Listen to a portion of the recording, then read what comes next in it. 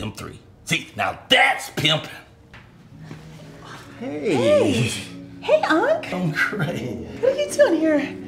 Let me guess, I'm in a guy time. Oh, yeah, you did. Go have a seat. Okay.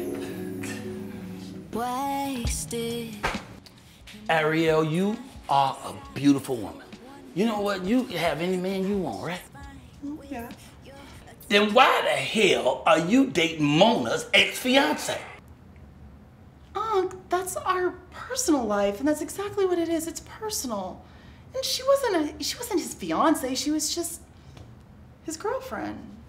I wouldn't give a damn if he was his sock puppet. You don't date somebody that somebody in the family already dated. That's foul. That's foul right there. Now, your aunt want to fight you. I hope you don't run into her on the street.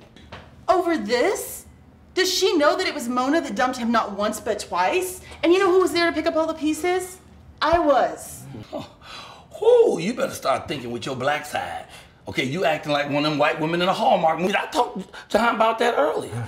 The only thing white is gonna do for you is ostracize you. What? Ostracize? Oh, you are all beauty. Okay, ostracize means throw you out, put you out the family. Vamoose, get out of here. Bye, Felicia. What? And your aunt. Oh my gosh, she wants to fight you for real. She want to do bare fisticuffs. Oh, she gonna take you out. You know what?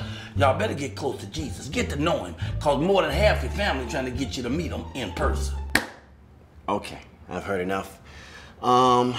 Here's the verdict.